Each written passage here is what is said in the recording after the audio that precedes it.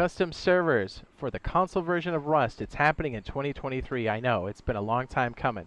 We're going to be going over what we do know, some estimations, a framework of like what's coming, what to expect. Things like cost, which will be an estimation, tools, timeline, another estimation, UI and layouts, and we'll be able to do things like build target practice servers, PvE servers, solo, duo, trio servers, that's a big one, and 2x and 3x servers. If you're watching this as a short and you would like to see the full video, you can at the bottom of the screen tap where it says full video or click in the pinned comment or in the description.